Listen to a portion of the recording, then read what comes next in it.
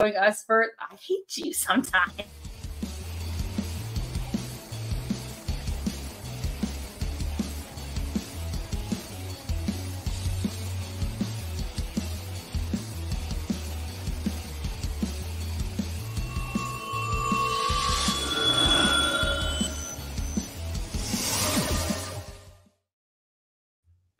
There was a chance, Chris, but it happened behind the scenes where our intro was playing. So that was the only time you could have seen us. You just missed it, buddy. Yeah. Sorry. Go ahead, Amanda. What are we doing here? What's going on? What is this? Yeah. Good evening, all you Minties, and welcome back to another episode of Reelz Talks with your host, the amazing Amanda, my lovely co-host, the Uncanny Omar, and our special guest, Norwegian assassin, Lars Pearson. Yeah. Welcome, Lars. Thank you. A special guest? Is that how you see yourself? No, not at all. Thank you for having me on. Quickly, my name is Lars Pearson. I am formerly of Wizard Magazine, currently of Mad Norwegian Press, and I am here because, I'm not good for very much, but I am good for talking about comic books and sci-fi and Doctor Who in particular. I have written or edited or otherwise been at the center of, thank you, someone in the feeds putting Mad Norwegian Press, about 25 books on Doctor Who-ish. I co-write with Lars Pearson this timeline to Doctor Who, A History, which is 1.5 million words of Doctor Who goodness. And so, I'm not good for much, but I'm good for talking about Doctor Who. So you can imagine my surprise recently when, I get notification on my phone that there is a new video on Near Mint Condition, and Omar, my good friend Omar, is on Near Mint Condition talking about Doctor Who with another woman. With another woman. Another woman. I didn't even know you liked Doctor Who, honestly. What you know I like Doctor Who. It's like, you've co-written 20 books or you've 25, something like that. Yeah. And if I had to sum up the emotions I was feeling at that moment in one word, that word would be jilted. Okay. Jilted. It's a good word. Good use of that word. Does Melanie know about this? I mean, has she signed off on it? So, no, but it's lovely to be here talking about Doctor Who. Yes. Awesome. Well, I'm glad to have you here. Hold on a second. Dream Leak you got your giveaway package. Awesome. Thank you. Thank you for being here. I'm glad you got it. Betrayal. I remember when we did a One Piece episode, Tina also felt jilted. I guess it would be like, I'll tell you what it would feel like. I think I felt jilted one time, and that was when my family decided to go to San Diego Comic-Con, and out of all people in the family, they were like, "Hey, let's invite everybody but Omar, because who likes comics more than Omar?" But anyway, you know what? That's neither here nor there. It was a long time ago. Water under the bridge. I'm not bitter about it at all. I'm not bitter. I can let go of things, unlike what Doctor Who is trying to tell us in the first. Manuel didn't go either. Okay, that's not helping the case. But here we are talking about the final 2 episodes of I guess they're not episodes, they're specials, right? The final 2 specials of the 60th anniversary that had the return of David Tennant. So we are going to be talking about spoilers. So keep that in mind, and also giving our thoughts about the episodes, because I don't. Okay, who's your favorite Doctor, Lars? Yeah. Oh, Sylvester McCoy. Oh man, so you were really excited with the return of Mel there, huh? Well, I am more of a Sophie Aldred sort of guy. But no, it was actually great to have her back. Of course, if you follow the Big Finish audios, they've done a lot to rehabilitate Mel's character, and they've really taken her a long way. So sometimes when these companions come back, it's just kind of extension of the characters they have still been playing for the last 20 years or whatever it's been, because she's been in quite a few audios. Okay. And are those considered canon? I mean, wow, what a Pandora's box you've opened there. I mean, well, certainly the people who listen to them, yeah. I mean, so again, that timeline that I just flashed in front of you, that includes everything. That's the TV show, the comics, the audios, the books, the everything. But, I mean, obviously the TV show is supreme. And even bringing back the Celestial Toymaker, you get the impression that they treat it as though he hasn't met the Doctor since he was William Hartnell. Well, there's been an audio of the Celestial Toymaker, a couple audios. There's been a comic of the Celestial Toymaker. They just kind of ignore all the tie-in stuff, which, you know, is fine. TV show is what matters. The TV show is what matters more than anything else. Yeah. Okay, so the TV show and maybe some of the comics and maybe some of the audio. Yeah, I mean they're all heavily integrated. Yeah. Okay. But this is a good question. How often do the different media conflict? It's a good question. Less than you might think. I mean, speaking as the poor fool who has co-written a over 1 million word timeline, it feels like at least 95% of Doctor Who, all Doctor Who, reconciles unto itself. It's just that we keep arguing about that remaining 5%. Okay, there you go. And according to Dream Leak, the Sixth Doctor would have met the Toymaker if his second season wasn't scrapped. Yeah, that is true. They planned to do it in a Celestial Toymaker story called The Nightmare Fair in Colin Baker's second year. But the show went on hiatus and they quietly scrapped a whole bunch of stuff they were doing to do Trial of the Time Lord instead. Colin Baker, like when he regenerated, didn't they put a wig on somebody? Is that what happened? Yeah, if they would have wig, yes, they put a wig on Sylvester McCoy. And they didn't even get him. Wow. Why didn't they get Colin Baker back? Isn't that a Doctor Who thing? They get the regenerated. Yeah, it is. But they had, well, Colin was fired. And I mean, this is no secret. Colin was fired and they did invite him back for like one story. And then they would have killed him. And he said, well, look, I'm willing to come back for a full season and do the full season and leave at the end of that. And like, no. We just want you for the one story and then kill you. And he's like, nah, I'm just not if you're firing me, I'm not interested. Then they stuffed Sylvester into his coat and wig. Wow.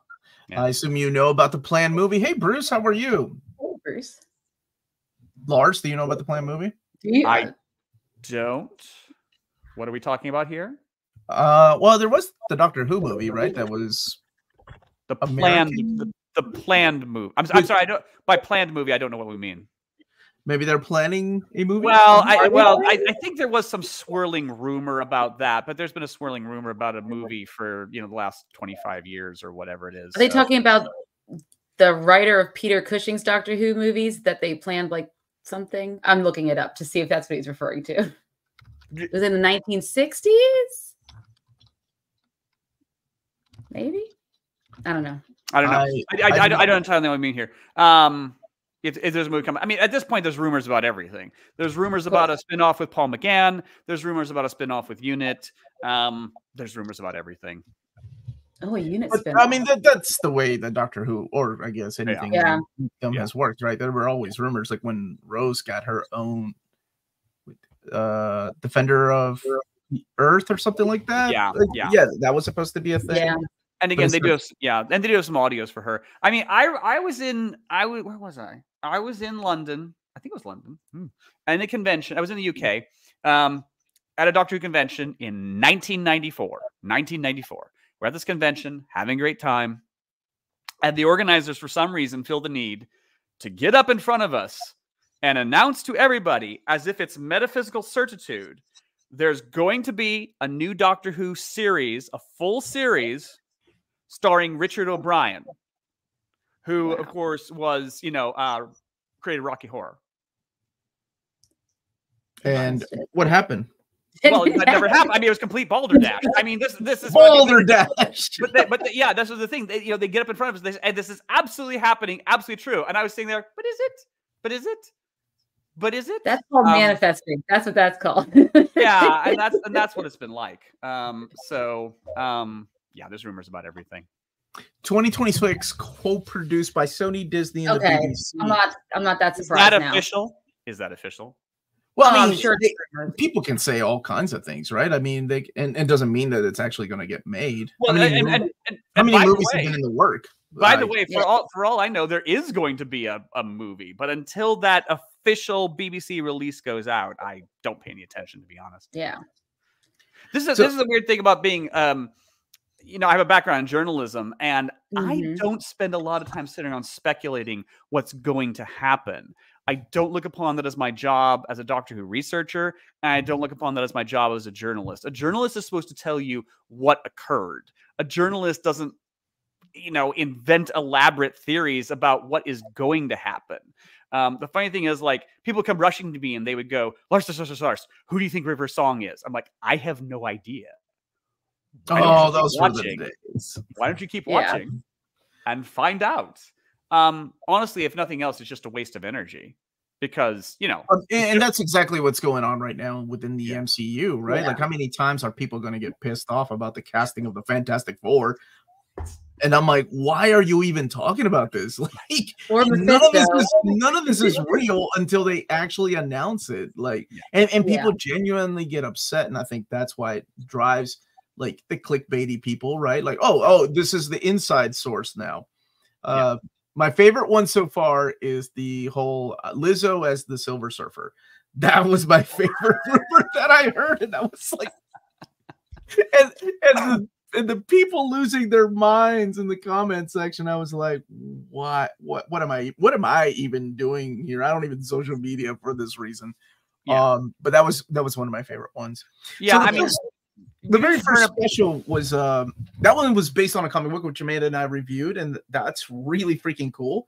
It's the first time I've ever seen Dave Gibbons actually do an interview without talking about Watchmen, so that was refreshing. Yeah, he actually has done an interview about the comics on the Blu-ray, or well, they were on the DVDs. Okay. They have got him in it before because one of his big things before Watchmen was he was the Doctor Who magazine strip. I mean, he was pretty much there from day one. Did all the Tom Baker strips for Doctor Who magazine, and then did some Peter Davison's, and it's it's outstanding work. I mean, there's the reason it's possibly the most reprinted Doctor Who comics ever. But the next two specials, they weren't based on any graphic novel or comic, right? They were Russell T. Davies stories. The what was it called, Amanda? The blue Wild Blue Yonder. Wild Blue Here Yonder. we go off to the so we watched that one together, and I really liked that one. I don't know how you two felt, but to me, it felt like a really good character study on Donna and the Doctor and what they've been through in the time that they've been apart from each other. And I like Donna and the Doctor together, so that was really nice. It was a nice reunion, even though they're older, a little bit different. It did feel like Craze Ankylosaurus. It did feel like Midnight, which was a great episode. I love that episode. I assume people really like Midnight. I don't know. I never know. I've never seen rankings or anything. That was also David. But that was when they were both separated, right? Like Donna was like at a spa or something. She's at a spa and he's on the train. Yeah. But practical effects were awesome. I really like the whole mystery. I thought it was a good episode. And it kind of, a lot of things were brought out by the Doctor and Donna. I thought it was a really good, unique way of like, I've missed you, and this is what I've been through when we weren't together, and vice versa. Like Donna revealing to him how much, he meant to her, while also fighting this creepy alien that doesn't understand size and density. And that was really unique because it is sci-fi, but to keep it on both of them and that's it, that was nice, especially after the first episode where we had a lot of people involved, and I'm sure there was going to be disappointment in people that expected some cameos from like Matt Smith or Peter Capaldi. Anytime there's these anniversaries, people expect. I can't wait to see the disappointment with Deadpool 3 because everybody and their mother, according to rumors, is in Deadpool 3. Yeah, it's not gonna happen. And I think Ryan Reynolds is having the most fun out of anybody with like pictures of Photoshop pictures of look who showed up on the set today. I love it because he's now trolling everybody that believes any of these rumors. Jimmy Stewart will be in Deadpool 3. Oh man, it was like it was in Deadpool 3. What about you two? Did you enjoy that one, the second special? So I really did enjoy Wild Blue Yonder because of the character study, and also like the body horror of the aliens, how they couldn't get their arms right and the way they would change shape, and just the details that Russell T. Davies did with developing these aliens where they like when he lost his tie, but it was gone because it wasn't on his purse anymore, right? She's like, "Where'd your tie go?" Because he had taken it off. Lizzo could be in Deadpool 3. Taylor Swift might be in it, so we have a lot of opportunity here. All right. She's the only one I think might be because she's actually BFFs with Ryan Reynolds and his wife. What? But Omar will Lizzo really love or Taylor Swift? Taylor Swift? What are we talking about? Taylor Swift, not Lizzo. Okay. No, but I really enjoyed the just getting to be with the two of them, and because I was wondering why are we bringing back David Tennant, right? What was the purpose of bringing his version of the Doctor back? And I think you started to get to see a little bit of that in this episode, where the Doctor's been running and running, and they of course bring it home in the Giggle, which is the third one. But he's been running and running. He's had all these things happening to him. He's never really stopped and really gotten to like sit with a lot of it, right? And I think this is one of those episodes where you start to see him having to deal with that. And so for me, it was, and what a clever way to go full circle with the bomb and how it's like a 3-year like waiting period for this bomb to go off, and how it's very enjoyable for me. I like this one a lot. Norwegian Assassin. Lars, what did you think? See what I'm going to say next. Where it's going to get me in trouble. Because I really liked it. I really enjoyed it. I thought it was very watchable, very clever. Tennant and Tate are always great. A lot of great chemistry between them. Really enjoyed the way that they subtly played a difference between, okay, I am the Doctor. I'm the creature pretending to be the Doctor. I am Donna. I'm the creature pretending to be Donna. They obviously had all that worked out and done very well. It's very clever. I really liked it. I didn't love it. I would say it was about a 7 out of 10. Okay.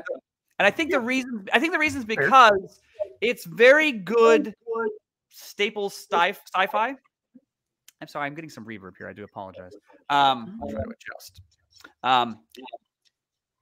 It was a staple of sci-fi on this alien ship with some doppelgangers. It was very good chemistry. I'm not sure it had anything to say. Unlike Midnight, one of the reasons that Midnight is great and Gridlock is great is that they have something to say about human nature. They have something to say about the characters trapped in these situations. But here's just the Doctor and Donna on the ship. And even though their chemistry is really good, nothing is being revealed that we, the audience, don't know. When David Tennant is expressing angst about the timeless child and about the flux, it's like, well, of course you're angry about that. Of course you are. Why wouldn't you be? So I felt it was good. I know that the moment I said I didn't love it, people think I hated it. That's not true. Oh, no. I thought it was very, very enjoyable, but I didn't love it. I think there need to be more characters in it. I think we need to meet more people who were stuck in this insane situation and what it did to them. Then I think the story might have properly unfolded, but it was very enjoyable and very watchable. That is interesting you bring that up, because I think like if they had done that, then you would have had people complain that why didn't they just focus on Donna and David Tennant? That's what I've been waiting 15 years to see. I don't care about these other people. Yeah. So it's kind of I think they did a good job, like choosing this particular story with just David and Donna together. I really enjoyed it. I didn't like it as much as Midnight. I don't think it was creepy enough. I thought the creatures were creepy enough, and the practical effects were nice. Yeah. But I can see why you also weren't a fan. I'll be honest, dude. I didn't even know what the flux was. Oh, I didn't watch Jodie. I hate that, but I didn't watch it. Series. So wait, Amanda, you didn't watch it either? No. Amanda, how long have you been watching Doctor Who? When Omar told me I looked like Billy Piper in 2008 when I first met him at his wedding, and then when I moved to Kentucky, every Tuesday night, me and my now husband, his cousin Corey, would go to their house, have dinner, and we'd watch episodes of Doctor Who together. So that's where. But it was something about, I don't know, right around Peter Capaldi's when I had trouble just sticking with the story, and I think that's where I did actually go back and rewatch them. I think it was last year after Christmas. I just went through because they all had been on Netflix, I believe. They just had dropped. So I had gotten through half of Jodie Whittaker, but I had not finish it. Okay. So that's where I sat on that one. One of the odder details of nobody watched Flux. Well, oh dear, show restraint, Lars, show restraint, show restraint.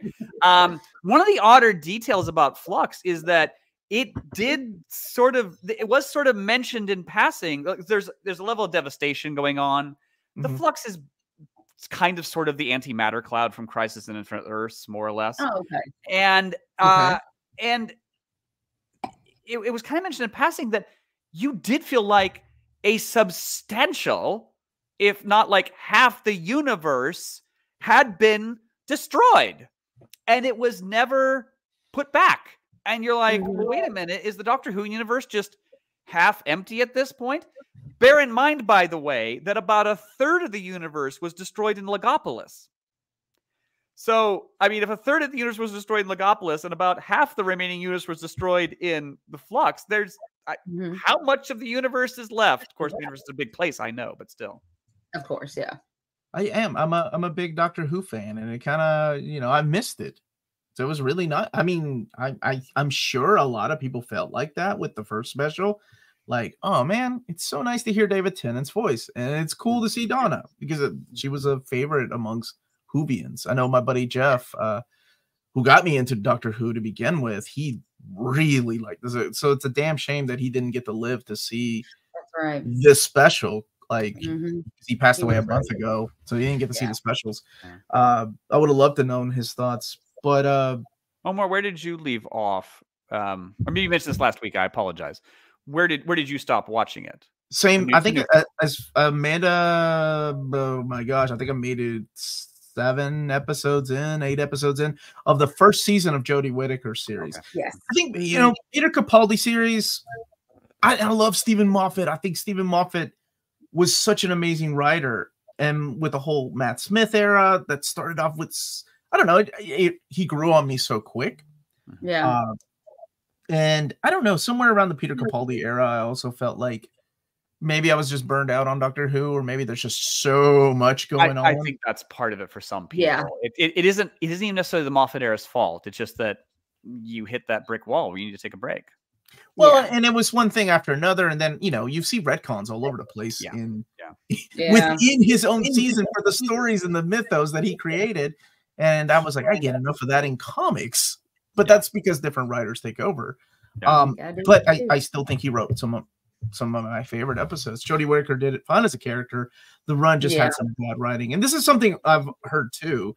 I didn't have any issue with her. It was just I think I needed a break, and I'll probably go back and rewatch some of those because I've got the Blu-ray set, so I'll probably go back and watch some of those for sure. Moffat just ran out of ideas. It was going to happen. Yeah. I mean, you put yourself in a corner, right? When you're limiting the regenerations, when you're like, okay, we're only doing 13. What's going to happen next? I think that, I think the Moffat did have ideas. Actually, Doctor Who magazine, the new polling showed that the highest rated Doctor Who episodes now of all time, according to this new poll, number 1, Heaven Sent, which is the Capaldi episode where he's trapped in the castle. Yes. That's a really good episode where I liked it. That was picked as number 1. Number 2 was World Enough in Time, which is the 2-part Capaldi story that finishes out the last season. It's when they're trapped on the ship with all the Mundassan and Cybermen and so on. That was rated number 2. So Doctor Who magazine readers certainly picked 2 Moffat stories as their top picks. In fact, I think Moffat had like 5 in the top 10. Well, I mean, whenever he wrote for the Russell T. Davies era, right? Oh my gosh, Girl in the Fireplace, Blink. Yeah. The one that introduced River in the 4th season, the Library. Sounds the Library. Yeah, excellent. I mean, even the Matt Smith era, but I think, so that's when I stopped for a while. I stopped watching, but there was just David Tennant was my favorite Doctor, and him coming back to the role and the whole mystery, and even subconsciously, I was like, okay, what if they don't tell us why he's back? I mean, surely there's a plan, right? But what if Russell T. Davies doesn't ever tell us why he, I guess, not really degenerated, because he did mention that he is a new Doctor. But anyway, what would you give the second special, Amanda? Lars gave it a 7. What would you rate it? Yeah, I think it would probably, for me, be like an 8 out of 10. Yeah, I agree. I think an 8 out of 10 for me too. It was really good. I was just happy to see 2 of my favorite characters on the screen again. Trying to solve this mystery. There was some creepiness to it. I dig it. Yeah. They just, and I think that's what they were trying to go for with that episode, because they do have such great on-screen chemistry. And this was a way to showcase it in this episode. And just really focus on them. I think that's what the goal was for the episode. And I think they did, as far as that, if that was the goal, then they did a good job in focusing on them and that piece of it. So here's another question that I think only Lars can answer. What do you think of RTD keeping the timeless child? Is that's Jodie Whittaker season? Yes, it's basically that. It's well, okay. The timeless child of itself just makes me want to throw up into a bucket. Wow. Okay, it's the revelation that the Doctor is not from Gallifrey, and the Doctor was originally this child that was the original source of regeneration energy, and it's the means by which the Time Lords develop regeneration. Basically, it makes the Doctor the most important person, basically, that founded Time Lord Society. And it's a vomitous, unworkable idea. It would be like if you said Spock was the original Vulcan and was the original founder of Vulcan Society, and you're just like, you're taking this excellent character and you're making them too big in that universe. The other thing about the timeless child is that it's just kind of a dead end. Once you've made this revelation, well, what is there more to say? Now, in terms of RTD keeping it, I don't really begrudge him that. I mean, it is there, and if he chooses to, we'll see if he chooses to pursue it or not. As something that the Doctor would find unsettling, it would be like if someone found out they were adopted. That's what it's like. Yeah. So that he would find it upsetting, sure. Man, I'm so glad. I don't have any interest in it being pursued because I'm not sure there's much there to pursue. I'm just glad that ridiculous things like that never happen in comic books. Right? No. In case you're watching for the first time, that was sarcasm. I was laying it on really thick. Or in any medium at this point. Comics are someone's in the feed saying it kind of ruins the Doctor. The Doctor is no longer just a random person escaping. Yes. Yeah, this is very true. No, I think it's a tragically terrible idea. That RTD revisited it, I mean, that's fine. The damage was done. The backwards of The Last Jedi, right? Like, nobody special. Yeah, the damage was done at the end of Whittaker season 2. Russell might as well refer to it. It really doesn't, matter there. I was underwhelmed with the specials. I feel like Russell T. Davies is trying to do another Midnight and failing miserably. Toymaker was great, though. I don't want Tennant to come back again. I would be happy. I love David Tennant. All the time. But I will give it to I will give it to Neil. He is Neil Patrick Harris. He's a great actor. He's really good. He did that famous scene in Labyrinth where David freaking Bowie, very talented guy, couldn't spin the balls, right? So they had somebody else come in and put their hand underneath the cape to spin the balls in there. Yeah. Neil Patrick Harris is delivering lines with an accent, juggling balls, and I was like, "What? He's insane. How talented is one dude?" Yes. Yep. Doogie freaking Howser. Waste of talent to Doogie Howser. Yeah, you could see so much more.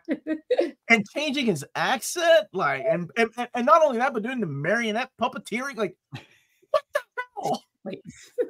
And I know there was a lot of CG, but you still have to know some basic puppeteering to freaking hold those things together. Well, that's all right, man. Oh man, when he was doing that was great. Yes, when he's like about each of his companions and what happened to him, and he's like, "But she lived in her consciousness." Well, that's all right then. I guess that's fine. She may not have a body, Billy, but she still has.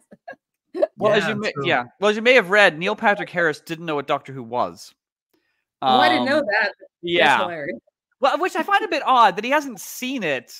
I thought was very strange. Well, no, he hasn't seen it. That's understandable, but he doesn't know what it is because he worked with Russell on It's a Sin, which was a miniseries that Russell did. It's currently on HBO Max, by the way, and it's wonderful. It's wonderful, and Neil is in that.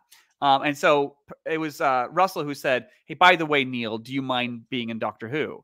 And Neil received the script.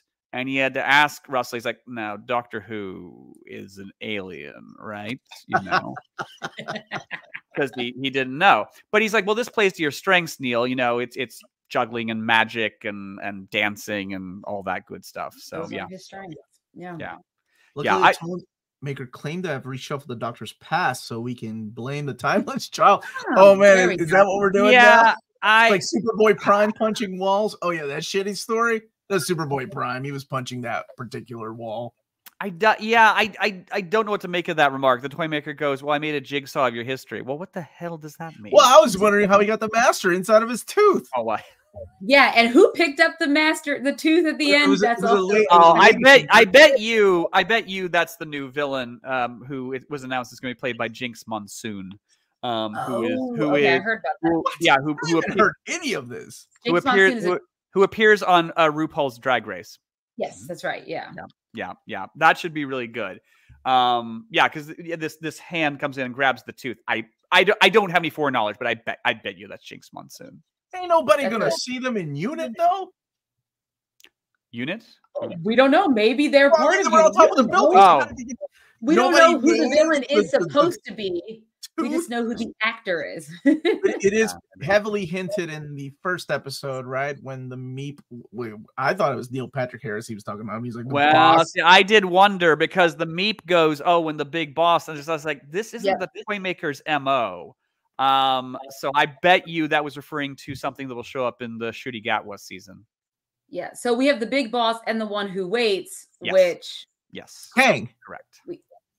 But it's not Rory, right? He's not going to be on that. No, but I mean, like that's so we have. I don't know if they're the same person, two different people. Oh, that's right. That's what they call Rory, right? The guy who waited, the Centaurian who the one who waited. No, but I think it's different. Yeah. We by the way, we should quickly, if it helps, talk about the fact that this is the Toymaker's second appearance. He did. There was a story in. You don't need to have seen it. But there was a story in 1966 from season 3 called The Celestial Toymaker. And you don't need to have seen it, which is fortunate because you can't, because it was a 4-part story. Episodes 1 through 3 are missing because, of course, 97 Doctor Who episodes remain missing. They're not in the archives. You can't watch the video. They did find they had lost episode 4 of that story, but they found it in Australia in the 1980s. In a way, though, it's fortunate you can't see it because I'm going to go on a limb here and suggest that I love the Hartnell era. I love William Hartnell as the Doctor. I love the companions. I love the stories. But the Celestial Toymaker story sucks. It sucks. It sucks so hard because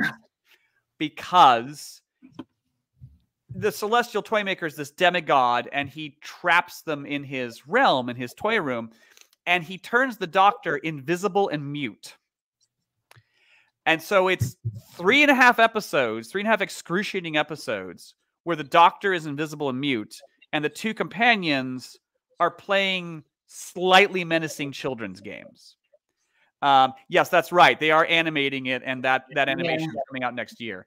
But people who review it have a hard time reviewing it because what is there to review? It's just the companions playing slightly menacing games for 3.5 episodes. So yes, it might be better that it's missing. But episode 4 is fun.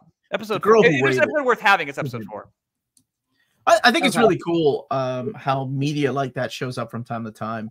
Like I remember talking to my friend Jeff about that, like how, they just found, like he would get excited. They just found like 2 more episodes and now they're going to clean them up and put them on a DVD. Yeah. The animation looks terrible. Is it AI animation? My God. Oh, no. Like the Secret Invasion animation intro. The animation didn't really, I guess, bother me because, the Celestial Toymaker's realm is this kind of lurid fantasy realm. So basically, I think what they're trying to do is kind of Disneyfy it, which makes some sense. The lip syncing wasn't great. That's what would concern me. But if you're going to do this lurid fantasy realm, I think it's probably fine. You know, I don't know, but we only have a trailer. We haven't seen it. Yeah. So the giggle. Yeah. The giggle, yes. The third episode, I think it was the longest one out of the 3, if I'm not mistaken. Yeah, probably.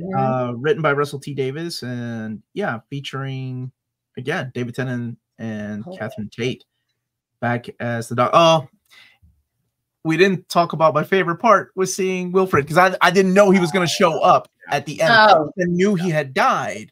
The actor had died. I didn't know he was going to show up at the end of the second episode.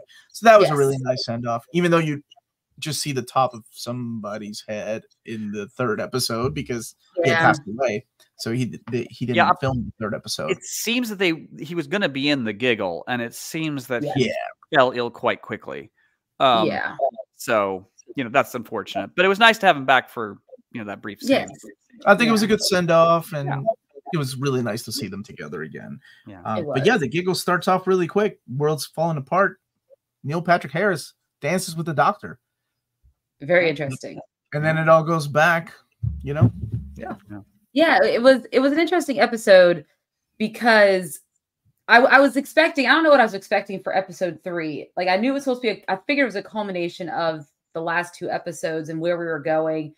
But yeah, so for those who aren't familiar with the giggle storyline, there has been this giggle since the creation of television, basically, that has been permeating in our minds, and it, I guess, just activates, and everyone, their levels spike, they go a little crazy, they get mad at each other, they decide they want to, fly a plane to the ground. A lot of bad things happen. Unit and the people around Unit have these special bands that keep their levels in sync, and so Doctor and Donna go back in time to figure out what's going on, and that's when they are introduced to the toy maker, which of course the Doctor already knows who he is because he had met him previously.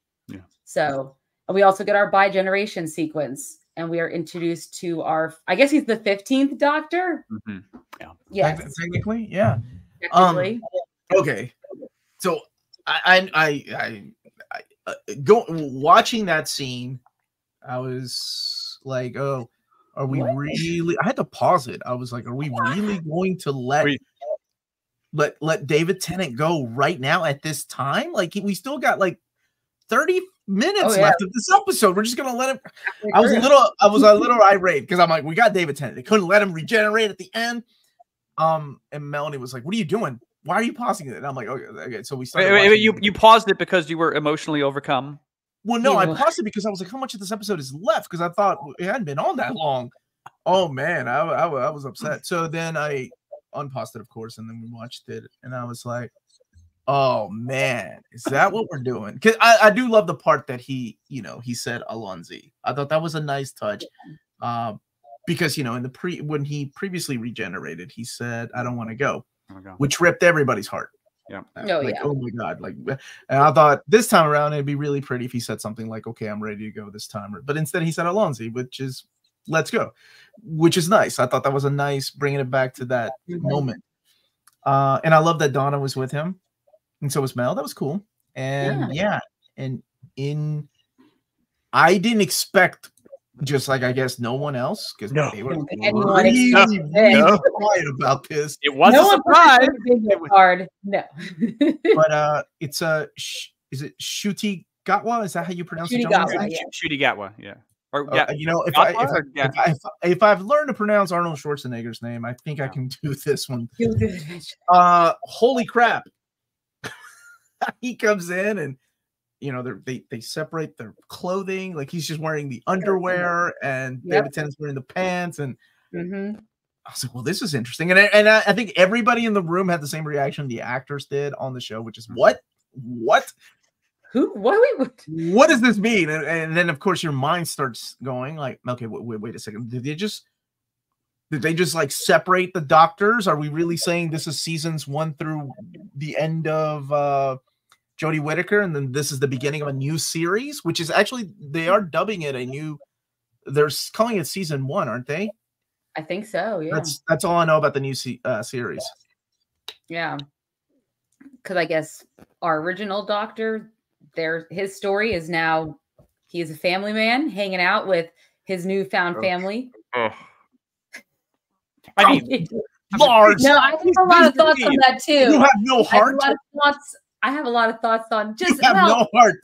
It's the it makes me wonder why they chose the route they chose with bi-generation and keeping David Tennant's character around in some form or fashion. I understood when they gave Rose a human doctor that would live on another Earth in another, like, where they can never cross paths. I understood that, and I was good with that.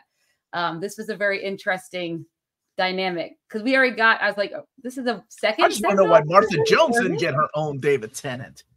Donna, and is she gonna come back in Unit? I mean, Unit's a thing. She was in Unit. Like, yeah, where are Nikki? She got the short end of the stick. She did, yeah. She really did. Okay, well then I want to hear both of your thoughts, and then I'll about David Tennant staying and what. Wait, first of all, what did you all think of Ncuti Gatwa as the new Doctor? Go ahead, Lars. I mean, so far so wonderful.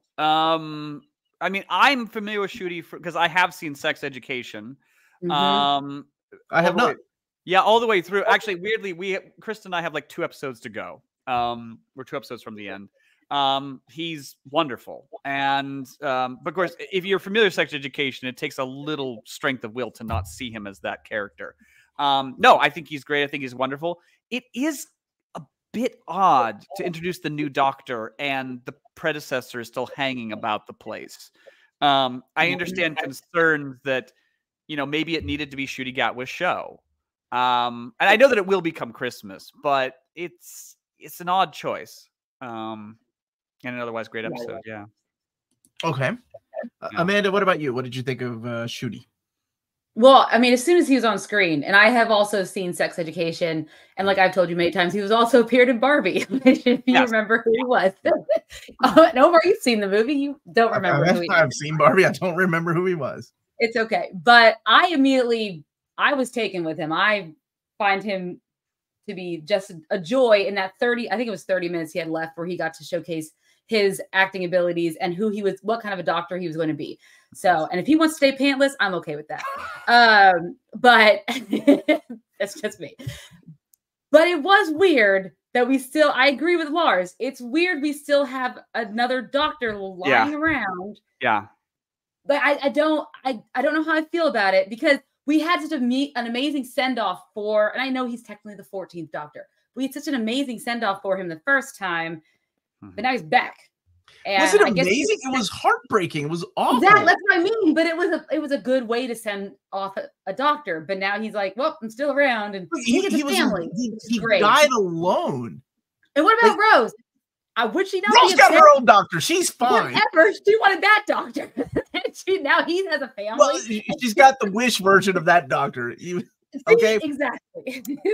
But yeah, I can see where both of you are coming from and where people are coming from. I actually enjoyed the fact that we got a different ending because if we're gonna bring back David Tennant, why would you want to rip my heart out again and then stomp on it in front of me? Sure, let him have I'm okay with him having a happy ending.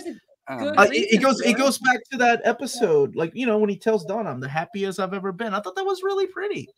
I'm okay with people having happy endings from time to time, even in sci-fi. You go to hell, Lars. I saw your face again. A happy ending. I'm glad he got a happy ending too. Okay, it's just, I feel like it just finally. Should we call it something other than the happy ending? I mean, that is a bit of. But I mean, honestly, what else was going to happen, right? Like, what if they had ended it with David Tennant dying again? He would have regenerated, and it still would have been. What if it was a by choice?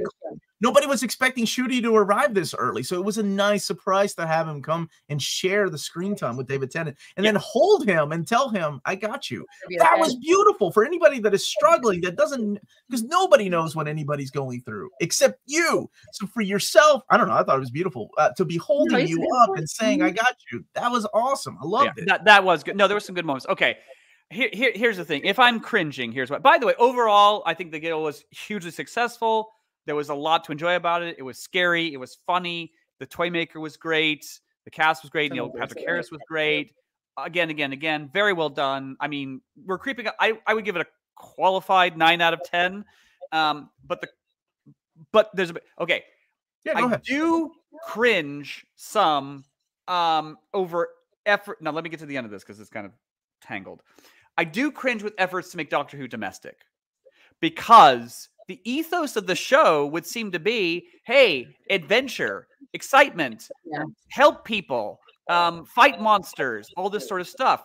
There's a moment in Tomb of the Cybermen when the Troughton Doctor's talking to Victoria, and he says, the exciting thing about our lives traveling in the TARDIS is that nobody else can do them.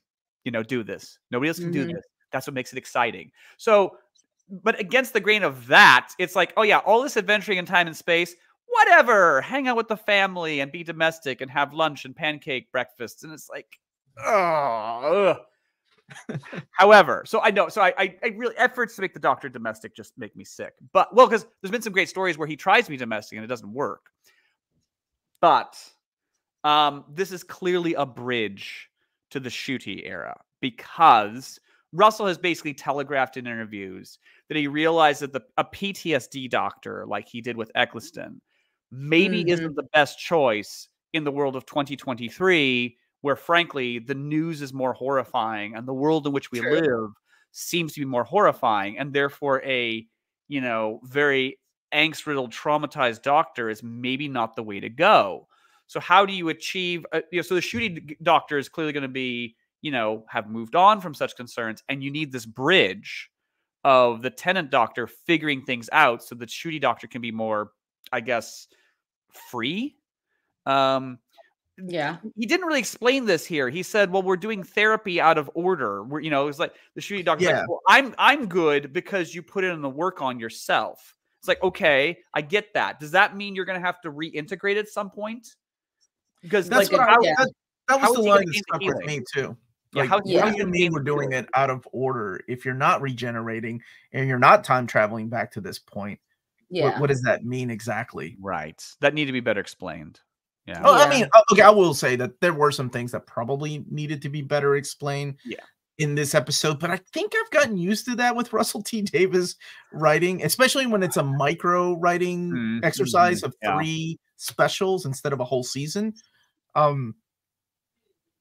Okay, I can see that, but I don't know, maybe I was just blinded by this idea of having this happy ending with the TARDIS behind you. And you already know he ain't going to be sticking around. He's already taken off to Mars with his knees. I know, he takes Rose everywhere now. And this is David Tennant. Like, remember, that's what he told Rose. He was like, that's the one adventure I don't get to have, is live a normal life. Yeah. And he even told... it couldn't have been like any doctor. I mean, couldn't like Matt Smith's doctor have a domestic happy ending with River Song? If they wanted to bring back happy ending, right? Can he or a generate again? Is that what's going to happen? Well, this is where it gets confusing. Like, because what if the Tennant doctor gets shot? Does that mean there's 2 Ncuti doctors about the place? Again, I think if they just said, okay, this is great and awesome, we're going to need to remerge at some point, and you're going to need to become that would have solved a lot of problems if they'd said it. But now we have to kind of, who knows? Well, I mean, we're still guessing as to. I mean, we can try to put things together. I swear to God, this feels like I'm breaking down Evangelion instead of Doctor Who. I'm not kidding.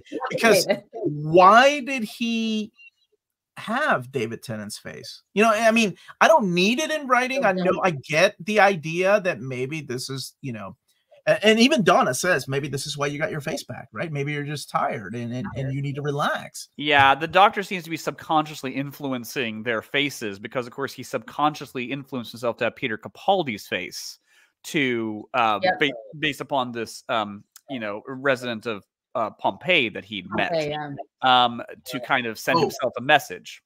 So I think it's the same thing there. It's like, well, you need to come home and rest a while. Again, which all things being equal just churns my stomach. But here as a bridge to the new era, I can sort of better excuse it. Okay. Yeah, someone's mentioning the feed, of course. Yeah, this isn't necessarily the first time the Doctor's been domestic. It is true that the Doctor spent more than 20 years on Beryllium with River Song. Yes, that's true. But you know, this kind of reiterates my point. The Doctor is not a normal person. And even being on Derillium for 20 years with River Song is not something, quote, normal. Here it's like normal and boring is good. And I'm like, is that why we're watching this show? But The Next Great Adventure. Wasn't there a movie about that where just regular old life is the great adventure? What was that from? Yeah, I personally don't really buy that. Oh, isn't that isn't that the tagline to Hook? Right? Like living, wouldn't that be yes, that's what I'm thinking. Yes, yeah. Go be with your kids, Peter. Yeah, that was that's the event. Yeah. Like I said, I think it still leaves a lot open, a lot of questions that we may get resolved. Yeah. But the biggest one is, what's gonna happen when Ncuti gets killed? Does that mean that he can bi-generate too? Or does that mean that and does that make them and then that's the writing yourself into a corner there? Does that make them immortal? You can't keep doctors. Again, they in a way should have said this is like how Madrox works in X Factor, that he sends out his duplicates to do a certain thing, and then they come back and he reintegrates and gains that knowledge. And if they'd said, okay, you go off and spank your inner moppet with the Noble family for like however many years, and then come back and integrate with me, and then I will become the person I am now, then great. That would have solved everything. Well, not solved everything. I mean, everyone. I would love to have seen Christopher Eccleston come back. That would have been nice. One day, absolutely. Man, he still speaks like he's so professional too. Even though he was angry about all that, I saw a clip of him talking about Doctor Who, and he was in one of the audio things. Quite a few audios. He's done like I've started like 5-6 box sets at this point. So whoa. Yeah, he feels vindicated after what happened for Love and Thunder with what he had to go through. I've heard the first 4 of them, I think. So yeah.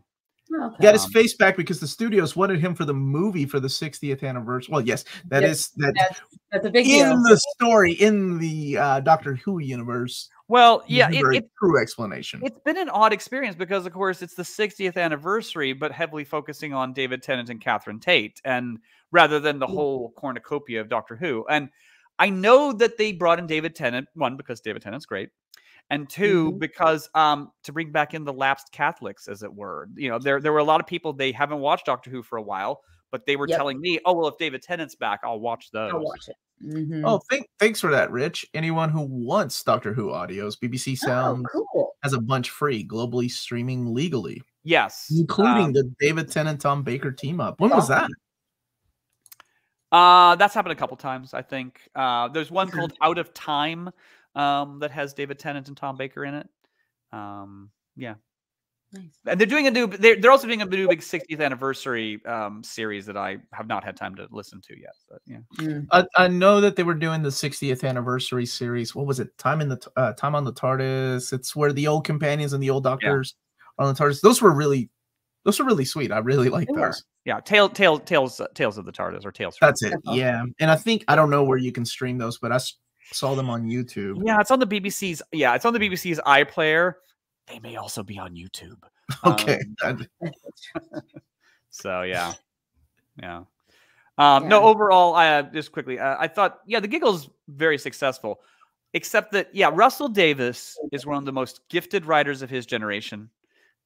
He is continually astounding. Again, if you've seen It's a Sin, is wonderful. With Doctor Who, he has trouble sticking to the landing. And so much of the setup up here was great. The jokes, the terror. It did trouble me how easily the Toymaker was defeated. It's like, apparently to defeat this guy who's supposed to be scary, you just need to challenge him to a game of catch. And it turns out he's not very good at catch. Clearly. Yeah, you're right. Clearly. Because when he dropped the ball, I was like, really? That's it? Really? Yeah. I was surprised.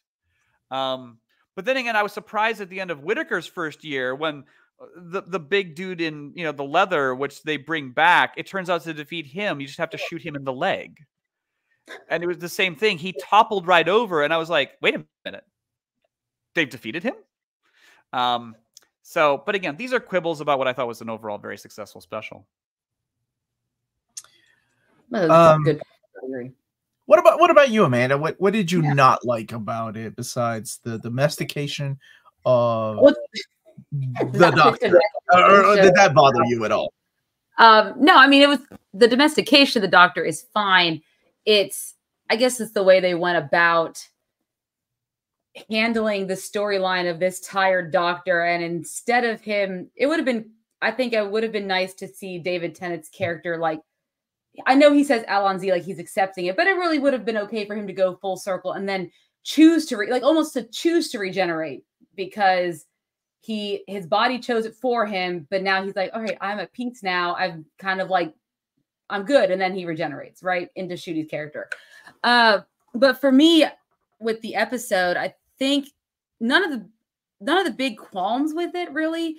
I liked the toy maker, and mainly because Neil Patrick Harris is playing him. I wonder if another actor is playing him, if I would have enjoyed that character as much or thought him to be as good of a villain as he was in the episode. I do agree. I think the way they chose to defeat him might have been a little bit weak.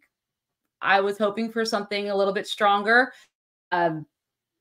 But it is Doctor Who. I can see a game of catch ending that. It's not the game of catch that bothers me. Actually, a game of catch for the end of with the world at stake.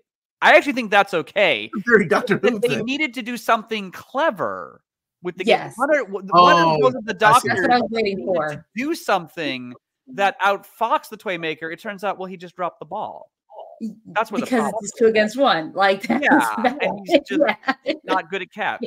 So that felt weak to me as well. I agree with that.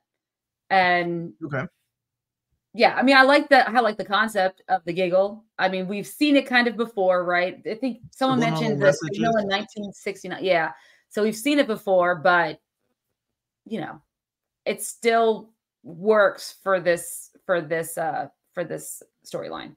But yeah, I think that's pretty much my biggest qualms. I guess I'm still not on board with the bi-generation, but maybe it'll, depending on how that works out in the end, or they just forget about his Doctor until they need him for something else. But hopefully that will come around to mean something later on in like Shudi's run or something. I don't know. Maybe he could be the curator. That's why he bi-generated. Okay. Maybe. I don't know. I like to think that they've got something planned, right? Or I hope maybe so, Russell T. Davies has something in store for. It's like DC Comics, right? We're gonna have a crisis, but we're gonna shoehorn in this character that could revert everything back, just in case shit doesn't sell, right? Just in case these comics don't sell. That's what I bring it back. I feel like maybe Tennant is Russell T. Davies. Like, well, maybe if viewership starts dropping again, we could throw in David Tennant. Well, episode. And Disney has the streaming rights, so we all know they apparently had something to do with. They made them go back and do some post-production, right, for like the special effects. Yeah, they did. Disney had asked them to. They said it didn't look good enough. I don't know anything about that. Part of the charm of Doctor Who is the crappy special effects. That is true, not the modern age. This does potentially muddle the narrative going forward, because if the Shudi Doctor gets into trouble in the current day, you're going to have to ask yourself, well, there's another Doctor down the road who can help you. And the excuse of, he's just off having a pancake breakfast with the Noble family, that's not going to fly. So I think, again, I'm not saying they're going to use him like, oh man. No, but it's going to beg the question, like, if there's a big problem, why are they not in the new Star Trek movies, right? Remember Spock in the new Star Trek movies? They only brought him back when necessary. The original in the new movie, right, was pretty cool by J.J. Abrams. Cool, he's back. It's the original Spock. Oh, he's gonna live his life on a distant planet. And the second movie's like, man, we can't figure out how to defeat this con guy. I got it. Let's give Spock a call. We don't want to mess with the space-time continuum too much, but we need to talk to. I hope they don't do that like every season. I wonder what the other Doctor would have done. I mean, or what if they like they're both traveling in their TARDISes and he has Rose and he has the new girl, Ruby is her name, and they just cross paths accidentally. Ruby looks a lot like Clara too. Like I don't know if you all blonde hair. Well, no, you can solve this with a throwaway line of like, should we call the other doctor? Oh, he's off in the TARDIS somewhere fixing a problem on Pluto or whatever. But it's something to be worried about is the thing. And of course, fandom will not let this go. Fandom will constantly be like, well, when are we seeing the Tennant Doctor again? And I don't actually think we will. I think Russell will want it to be, you know, the Gatwood Doctor's show. So I don't think we will see the Tennant Doctor for a while. If who knows? But you know, I will say during the bi-generation scene and when Shooty's holding David Tennant, I looked at my wife and I was like, "Well, let the fanfic begin." Yep. Because you know, as soon as both of them are holding each other, people are like, "Oh, I got this one." Yeah, no, I meant Rose, Donna's daughter. That's what I was talking about. Okay. That's the Rose. That Rose is in another universe, but yeah. Well, defending the Earth. I want to know how Soho became the center of geekness. Edgar Wright's film, Good Omens 2, and now the latest Doctor Who.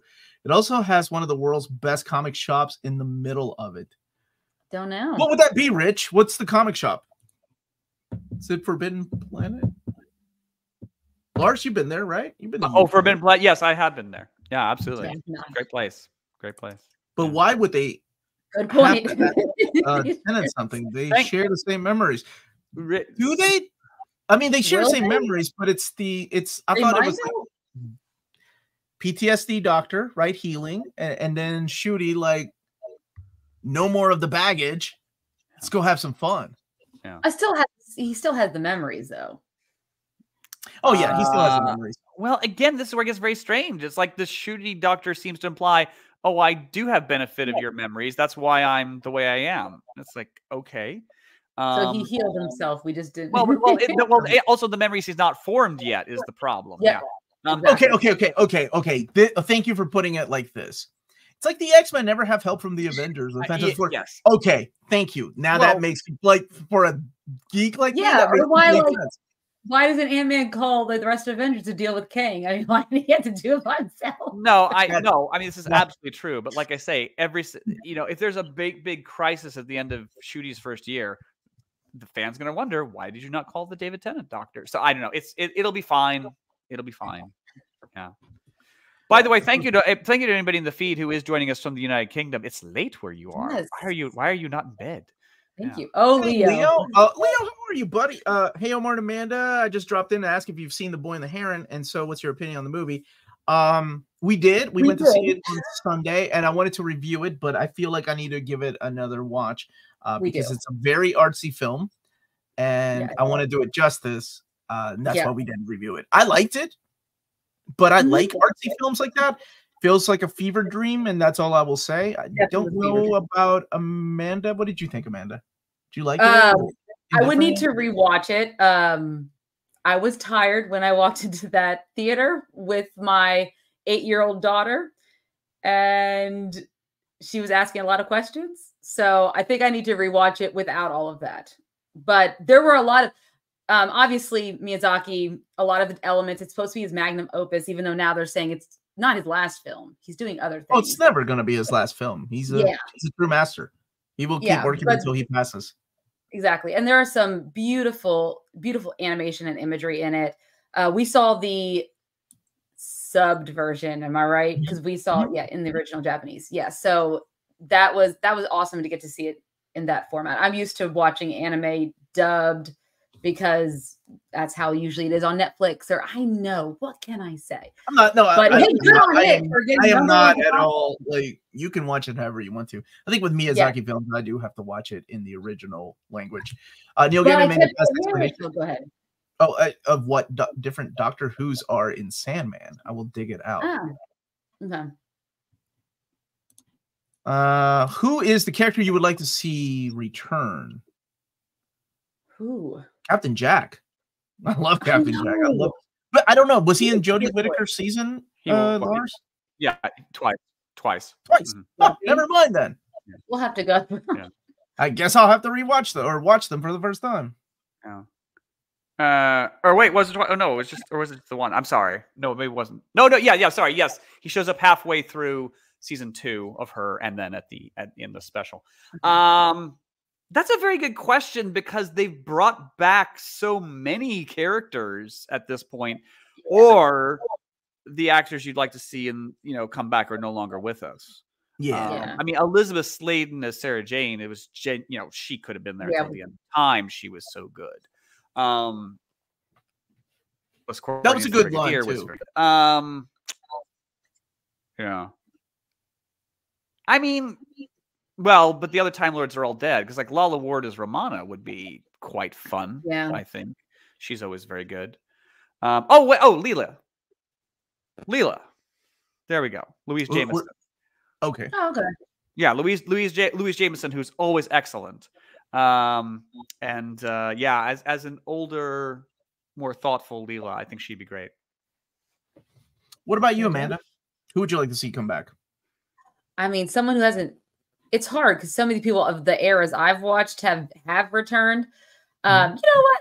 Let's bring Mickey and Martha back. Let's see what they're up to. I want them to have some justice. Martha, yes. I don't think they'll be hiring Neil Clark anytime soon. Or no, Clark. No, probably not.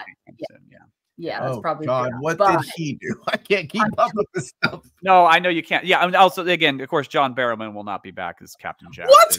What did he do? Yeah, someone else said that too. We really need to catch up. Yeah, no, it's very complicated and difficult to explain, but they've. Oh my God! All right, fine. Bring back the master. Yeah. What about the master? Michelle Gomez is Missy. Michelle Gomez. I would be good with her coming back. Actually, Michelle Gomez in any role would be 100%. Really super. Yes. Yeah. All right. I like the Mel Master back, the guy from the third season of Doctor Who. David Tennant's first season with Martha Jones. I can't remember the actor's name. John Sim. Yes, that guy's awesome. I really like to see him. He is very good. He got a really good send off in the Capaldi era, though. So, he came back. Oh yeah, Omar, we did that episode. Okay, I guess I need to rewatch it because I don't remember that. Remember that two-parter that I was saying was rated as now the second highest. I remember the Doctor throwing himself off of that building. John Sim. Now I remember that. Okay. Wow, it was excellent. It was excellent. Yeah. Crazy. Okay. Did you say the adipose? You want them to return? You know who looked like the adipose? The War in Boy and the Heron. I was going to say the Boy and the Heron. They look like them. My brother was going off. He's like, "Man, Miyazaki's getting really lazy with his character designs." I'm like, "Shut up!" Well, people love the adipose. My sister has a stuffed adipose on her bed. From Sandman, nobody died. How can you kill an idea? How can you kill the personification of an action? Then what died? Yes. Who are you mourning? A point of view. Yeah. Is that Death, right? Death says that, I think. I'm happy with Shooty's first year. Won't feature Cybermen, Daleks, Santerans, Weeping Angels, or any other familiar threats. We get new enemies. Oh, has that been stated? Yeah. John Sim. Well, I know Russell has stated, John Sim. Russell has stated that the Daleks, need a break. So I don't. Fair. Every Doctor has to fight the Daleks at some point, but yeah, they're going to take a break with the Daleks. Exposing himself on the set. God. John Barrowman inappropriate to discuss on YouTube. Yes. Wow. Notice how gingerly I am treading on this topic. Yes, it's true. Maybe I shouldn't have asked. Oh, more War Master. So Derek Jacobi played the War Master, and he is always great. Always one of my very favorite actors. Yeah. Who was what season was the War Master? That was end of season 3. He was the peaceful Professor Yana on when they go to Utopia, and then and then he turns into John, and then he becomes this psychopath. He's the older gentleman that becomes and then he becomes the John Sim Master. Yeah. But see, Derek Jacobi, again, tremendous actor. He was on Claudius. I actually, when I was in London, I actually went to a production of Macbeth purely because he was the star. And he's been playing the War Master for Big Finish, and he's just super. Okay, so he's been in the Big Finish. Really quickly, Brode Juan Kenobi is saying, give us the epic announcements. Okay, just for you, because you watched our Doctor Who review. Here we go. New Warriors Epic Collection Volume 1, New Warriors Epic Collection Volume 2, New Warriors Epic Collection Volume 3, and Volume 4. And that is what's coming out in September of 2024. No, that's not real. No, there might be some others, but they don't matter really. Yeah, it's all about New Warriors, baby. I'll be announcing those hopefully next week sometime with Curtis. Hopefully before Christmas time. Just waiting on covers, buddy.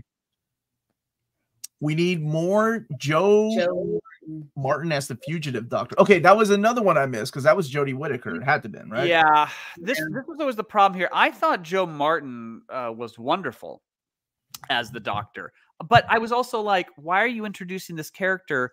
It's Jodie Whittaker's show. There will be no time to explore this character. And sure enough, there wasn't. I mean, what we glimpsed of Joe Martin, she was terrific. But I was like, there's never going to be time here to fully explore her. And there wasn't. So, yeah, it's a problem. And again, once it's Shudi's show, or it's, I'm sorry, are we doing Gatwa or Gotwa? I mean, I will take any. I am just now learning the first name, so you all worry about the second name. Okay. I'm going Shudi. I'm gonna call him Shudi. I'm gonna go. Okay. When is the Shudi Doctor show? Like the Joe Martin Doctor would sort of just get in the way. Yeah. No. Yeah. Who's Susan? Which Susan? Susan's his granddaughter from season 1. Oh, she's still alive, isn't she? Oh yeah. In fact, I just saw her. I was at Chicago TARDIS over Thanksgiving weekend. She and I hope I didn't mishear her. She made some intimation that she had been asked back to the show at some point. But it may have been recent or not. I don't know. But the script wouldn't let her refer to the doctor as grandfather. And so she says, well, if I have to call him the doctor rather than grandfather, I'm not doing it. Has that been retconned? Is that why? No. I mean, no, it's not. I don't know what was going on there. Maybe it's just an innocent miscommunication. But she is the doctor's granddaughter. So, the girl in the fireplace. That's who I would have loved to have seen come back as a companion. Oh, Madame de Pompadour. Yes. Oh my goodness, her. Yeah, she never got to come back. And I mean, Sally Sparrow makes sense because she went on to do lots of Oscars. Yeah, she's a little baby. I don't blame her. She is probably too big for Doctor Who at this point. Oh, there we go. Andrew Garfield's little guy who has the terrible American accent. Oh my God, the horrible Tennessee accent. Nobody wants to see that guy back. I've never seen an episode of Doctor Who, nor do I know anything about the show. Where would I be a good starting point to watch the show, and where can I watch it? Now, before we let the expert answer, yes, Amanda, what episode would you say? Well, I started with Christopher Eccleston's run and went from there. And if you only have so much time, that's a good place to start if you're like into more of the modern type of stuff. But yeah, I mean, but that's just my personal opinion because I got to start with Rose, and that's. What about one episode that can summarize how good? One episode? Oh, because you got to hook him, right? He's like, I ain't gonna watch a bunch of mannequins fighting this girl. You mean that? The Santa Clauses? Oh wow, one episode. Oh gosh, well honestly, something like Blink. Yeah, I didn't want to say it. That's the correct one. Yeah, to get them hooked on what Doctor Who really can be. It shows you how smart and how good Doctor Who can be. Good. Blink is and great. yeah, of course, Sally Sparrow. You get that actress. I can't think of her name right now. Yeah. Just pick any episode. Second part. Recommend Blink. Yep. Yeah. Oh, I thought about this too because he looks like his dad, Sean Pertwee. Is that how you pronounce it? Sean Pertwee. Yeah. Yeah, he looks like his dad. Yeah, he does. Honestly, I think a good starting point is just going to be Christmas Day on Disney Plus. Watch Shudi's first episode because Russell's kind of gotten across in interviews that this is basically as much of a relaunch as the Eccleston season. So I would say get in on the ground floor now, explore what everyone's talking about. And if you want to loop back and watch previous Doctors, then sure. You can go back to Eccleston, you can go back to Tennant, you can go back to Smith, whatever you want. But I would start with Shudi on Christmas Day. Oh man. Fear her and becomes a brick. Excuse me, she's a paving stone. What was that one called? Love and Monsters. Love and Monsters. And it had a good intro because it had ELO, right? It had ELO. Yes, it did. Yeah. That was really good. Yeah. Where to start? Classic series, Dr. Sarah Jane episodes, current series, Eccleston from the start. It is hard to start early, right? Because how many episodes are missing? Well, 97. 90s. Woo. Yeah. But I think starting at if you want to watch the very first story just for kicks, sure. But I think, at this point, whatever they call it, Shudi's first year is going to be season 15 or series 15. Yeah. There is a staggering amount of new Doctor Who series to be watched. Then if you want to loop back to classic, that's fine. God bless you. But there's plenty of 21st century Doctor Who to be watched first. Is the Doctor bisexual now? Sure. I mean, why not? Yeah.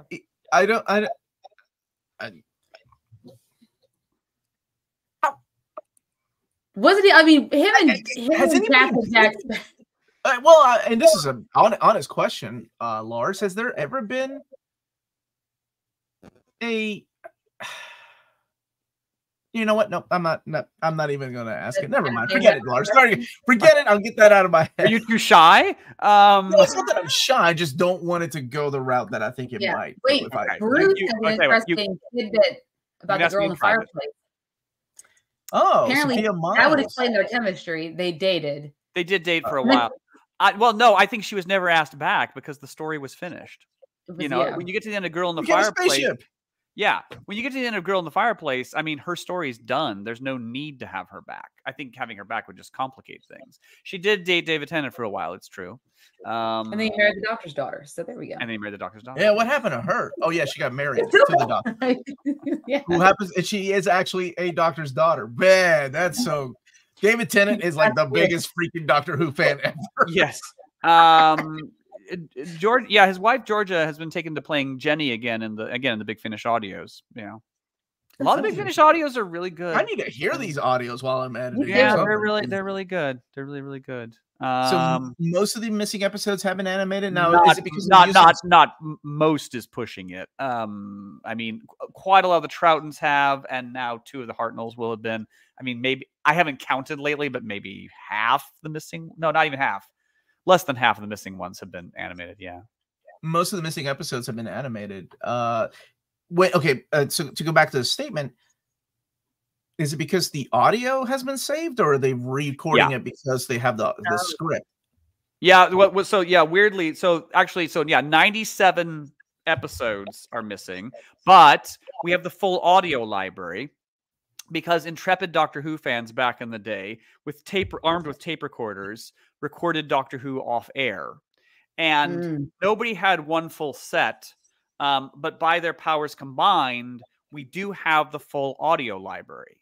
We have every Doctor Who episode on audio. Now, some of the audio quality is better than others, which is why the episodes they animated first were because those were the ones for which they had the best audio tracks. Okay. Because they thought, well, we may want to show this in the theater, we may want to show it on BBC America, whichever ones have the best audio, that's the ones we'll animate first. There are some that we do have the audio, but it's not stellar. Like Marco Polo, I listened to it recently, and it's like, you can hear it, but it's not great. You are a true historian. That's like going back. We do again. Weirdly, they had so they've had the soundtracks out for years. Weirdly, they in recent years just made a discovery called the Randolph tapes, which I think I'm right in saying were, again, off-air Doctor Who tapes that we didn't know about, that someone tried to dispose of at a recycling facility. And somebody working at the recycling facility, I think I'm right in saying, I hope I'm right in saying, saw these tapes with those titles and recognized the titles and saved them. And so now there's that has improved the audio on the Celestial Toymaker story and some of them. So, so we have the full audio library, but it can get choppy in parts. Okay, I see what he's asking. And we have the script. Yeah, the stories have never been lost. The stories have never been lost. We have the script. So the scripts are there. Yeah, and in fact, we have what's called telesnaps, which were this photographer made some money by he would aim a camera at the TV screen, and it would fire every so often. And so we have pretty good photos many good photos of the actual episodes. We just don't have the episodes. So the stories have never been lost. You compare this to something like the Avengers, the first season, not the Marvel series, the Spy series in the 60s. Emma Peel Avengers. Yeah, I gather I'm right in saying that Big Finish went to do stories of some of the missing episodes, and they had to sit around with knowledgeable Avengers people to try to work out what had actually happened in the episodes. Because it's not always... I mean, there's only so much that they know. Whereas Doctor Who, we've always known what happens. We just can't watch it. Huh. Okay, so Spider-Man 1195 was saying, because then the doctors say Isaac Newton is hot in one of the specials. That would have been the second special. Yeah. But I mean, honestly, that doesn't make sense. Bisexual, right? I mean, I can admit when there's like the new doctor, he's a good-looking dude. David Tennant's a good-looking dude. Sure.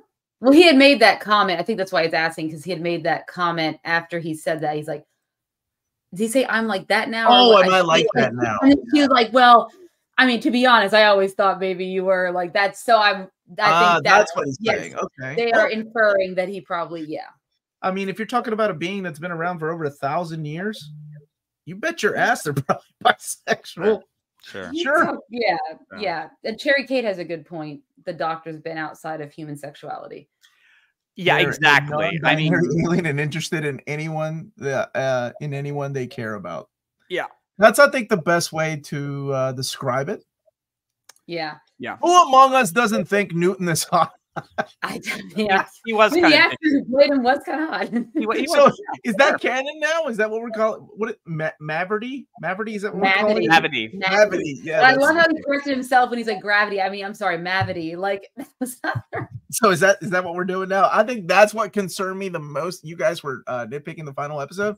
What concerned me the most is like, are we just gonna call it Maverty now? Is that what Mavity? Is that what we're doing now? That's out of everything that happened in all this. Be dumb to say he was straight at this point after that. Yeah. Right. Yeah. The doctor falling in love so often is a bit much, though. Okay. Yeah. I mean, does River count?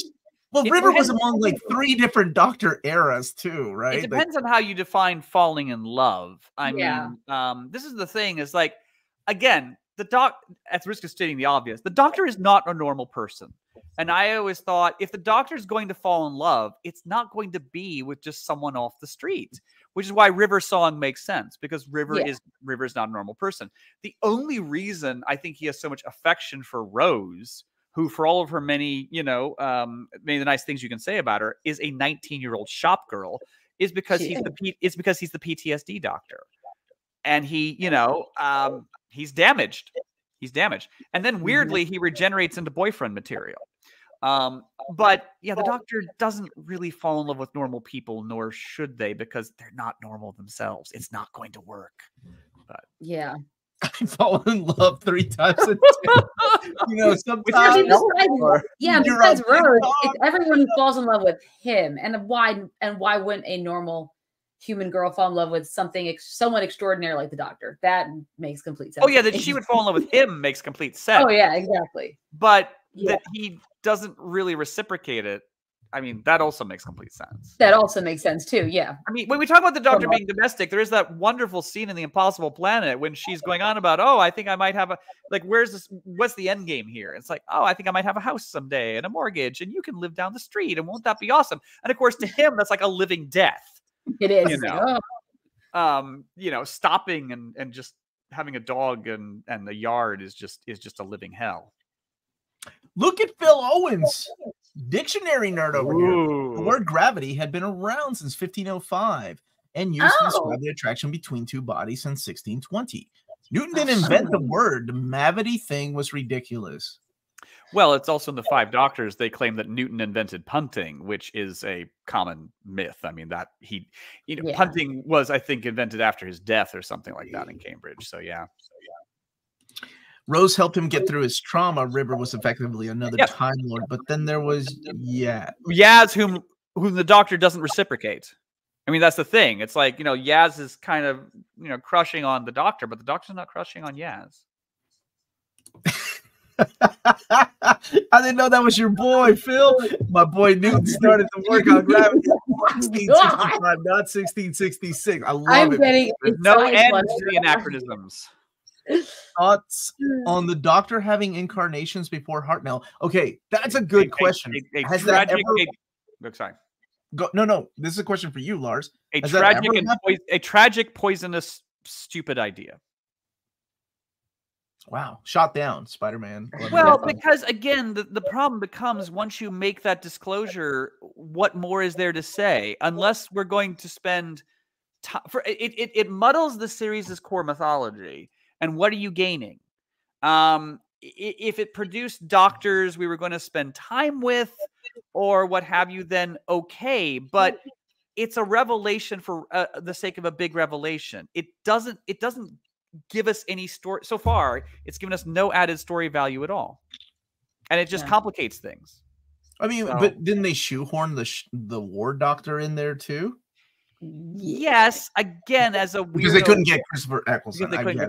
I mean, I mean, it's a weirdo one-off thing. Yeah, but that was the war doctor was a weirdo one-off thing you could just get away with.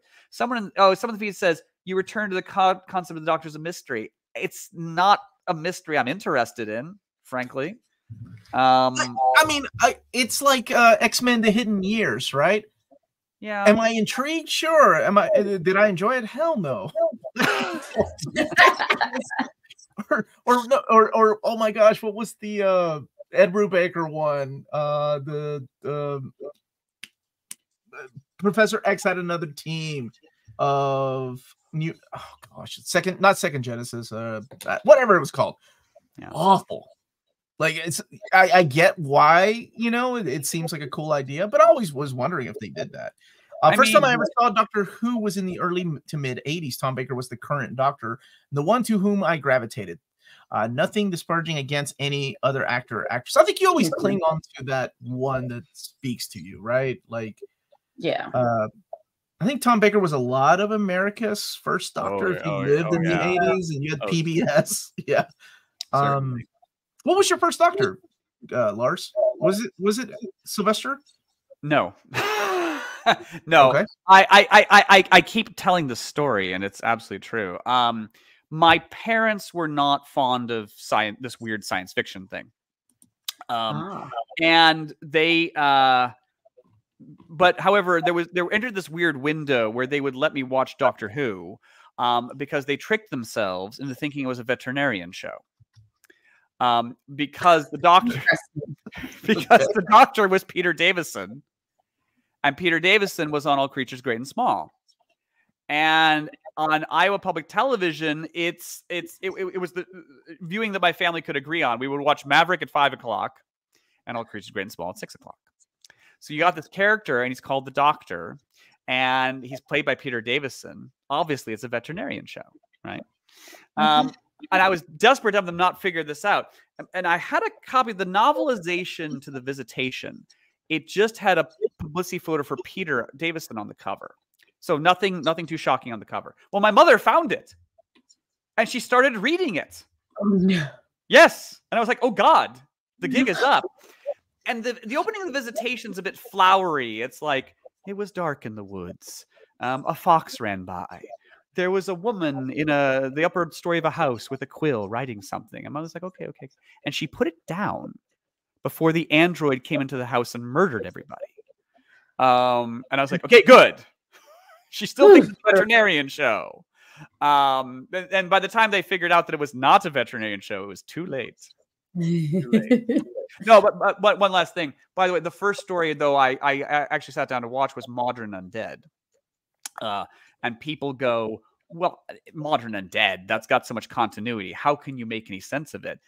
It's not that hard to figure out for a newcomer. You're like, the Brigadier is the Doctor's best friend. The Black Guardian, the guy in black with the crow on his head who's cackling, is evil. Not hard to figure out what's going on. We sometimes overestimate the pre-knowledge people need. I watched Modern Undead and thought I understood all of it. Yeah. Deadly Genesis, thank you. The Doctor's much like the Joker. The more you know, the more he becomes less interesting. I like that. Yeah. And yet people like the Joaquin Phoenix Joker so much. Man origins. Deadly Genesis, thank you all. Deadly Genesis. That was how the show began. It's in the title, Doctor Who. And after the time, the mystery was chipped away. The timeless children restored the original mystery of the show. We no longer know who he is. Yeah, I just, but after 60 years of him being a Time Lord and everything else, I don't see that it's injected that much mystery. And also, it's come with, it's the whole, he was the original Time Lord. And before William Hartnell, the Doctor was six or seven children in a lab who were presumably being murdered by their mother. And then was a bunch of men in wigs that we see in Morbius. It just makes a mess of everything. It's made a complete mess of everything. The moment you go to try to explain this like I am, it's a huge mess. It should be William Hartnell was the first one. There you go. There you go. But yeah, it's injected all this confusion, and I don't see what actual benefit we've gotten from it. The two fan favorites are Tom Baker and David Tennant. Baker still is the doctor with the longest tenure. Yeah, he was around for quite a while. It depends on you count, but yeah. Is he was he ready to leave? Oh, when he left originally? Because he didn't come back for the crossover, right? The 5 Doctors? No. No. I mean, how should I put this delicately? By the time Tom Baker got ready to leave in his last year, he thought he shouldn't be there, and everyone else thought he shouldn't be there too. He wasn't fired. It's just that I think everyone was like, including him, was like, it's time to go. It's time. So you think Captain Jack the set? He did. No, Captain Jack. Okay. Did he Captain Jack the set? Sorry, in the feed, Rich Johnston is saying so much love for the Target novelizations. Yeah, there are some Target novelizations that are wonderful. Wonderful. They were a lifeline back in the day when you couldn't watch the video. And there's some like The Massacre and the Mythmakers. The novelizations of those are just terrific. Yeah. Have you seen the Goblin song clip from the Christmas special? No, because I don't watch trailers. No, he doesn't watch trailers. I didn't know there was one. Are you talking about like actual goblins, Bruce, or the band Goblin? Like, what are we talking about? There are actual goblins. There are actual goblins. Oh, there's actual goblins. Yes. Okay. My sister messaged me and said, there's goblins in the next episode of Doctor Who. I said, I don't know. I haven't watched the trailer yet, but I guess I'm going to. I forgot your sister really liked Doctor Who too. Did she stop or did she keep going? No, she's had a long diatribe about how she's also not happy with the bi-generation. So no, I didn't know people were upset, but it makes sense, right? It is adding something new. Russell has. Sorry, go ahead. Did you all rate the last? Did we rate the last episode? Because I would give it a 9.5 out of 10. I love it. I put an asterisk on it because the Toymaker is easily defeated, and the whole domestic thing I have mixed feelings about. I'd say at least a 9 out of 10. Yeah. What about you, Amanda? I was going to give it a 9 out of 10. Awesome. Yeah. 10's mine, specifically 10. 14 Bruin, Tennant as the doctor for me. Nothing will touch series 2 through 4 and the specials. 2 through 4 are amazing. Yeah. They were good. I mean, there were also some bad episodes through there too. Like undeniably. Fear Her.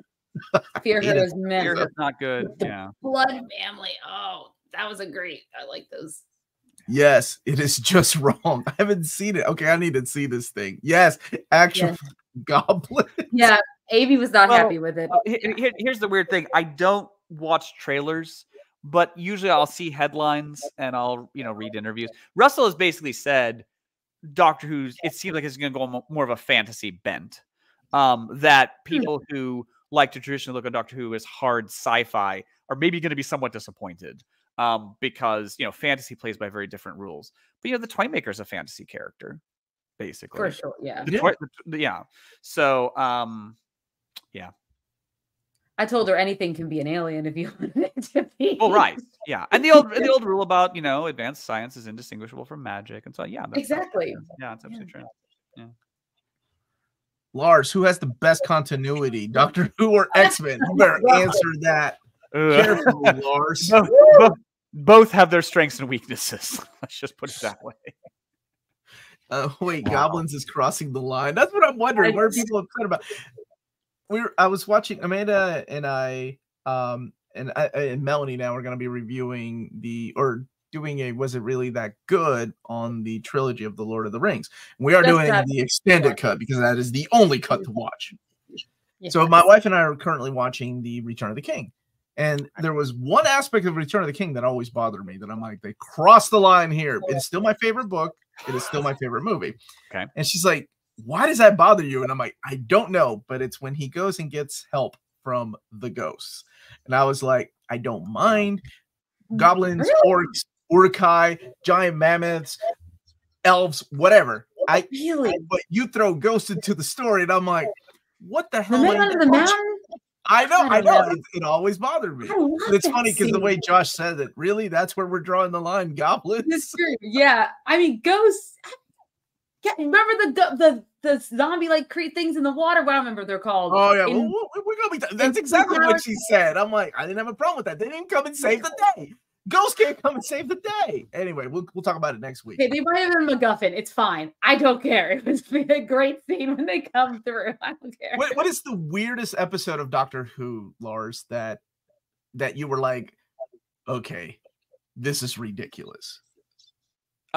Well, do you mean in terms of the story or the effects or the what? No, not the effects. God, no, not the effects. The story. What's the most wretched?